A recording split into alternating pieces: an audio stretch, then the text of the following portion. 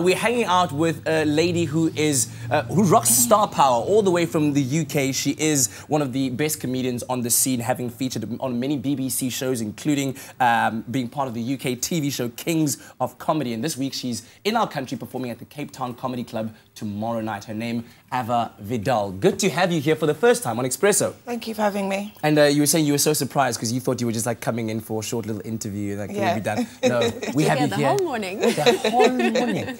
But let's start off talking about your story and how you made it onto the comedy scene, because it's a very interesting story. You were first a prison guard? Yeah. Prison. Wow. Yeah. Just tell us how did that happen? I actually wanted to be a writer. So I was at the prison. I was at university as well, and had a young child, and I wanted to be a writer. And it was quite hard to get into writing back then. Like, the internet wasn't sort of up and go, so you had to write to agents, and then you had to go through script editors, and I couldn't be bothered.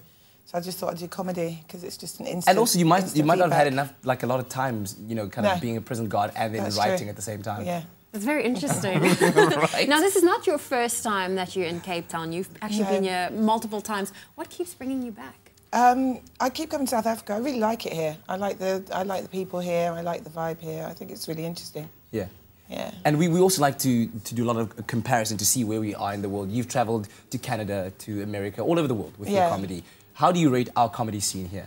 I think it's really good. Yeah? It's getting better and better. I mean, Trevor Noah's taken over the Daily Show. That's huge, right? Yeah. I was working with Trevor in 2010. We were at Baxter when he was discovered. When he was... Oh. No. Yeah. Please tell us the conversation you might have had with him that day.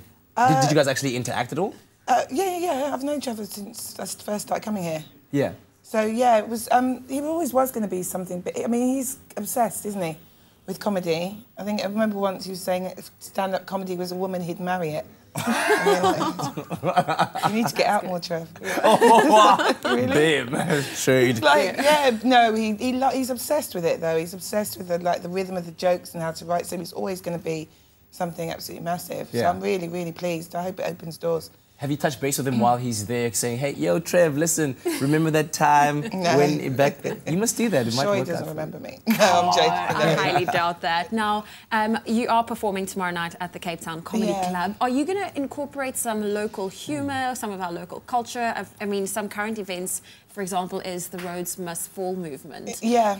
I always do when I come here. I always talk about the politics here and stuff like that. So I have like a South African-based stuff, so I keep up with it.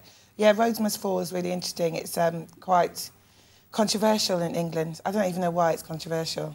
I really don't get it. It's like, why do you want a statue of a racist pedo? Like, why? Why? I guess it's a conversation that could, Yeah, I don't. It's really... The guys who are... There's South African... I really forget his name. That's terrible of me. There's a South African student, Oxford law student. He's amazing. He's just doing all these interviews. He's just absolutely slamming them at every single point.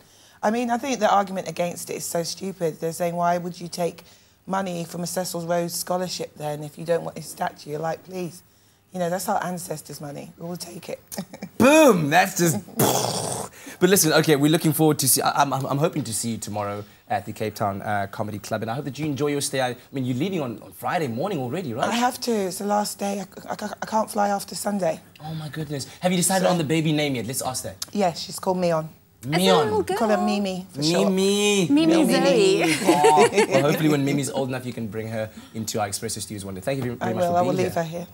Leave her here. All right. Listen, so catch, of course, Ava Vidal performing tomorrow at the Cape Town Comedy Club. It starts at 8 o'clock in the evening. But right now, of course, all of the excitement is about the upcoming Super Rugby season. And Graham's got a very special guest.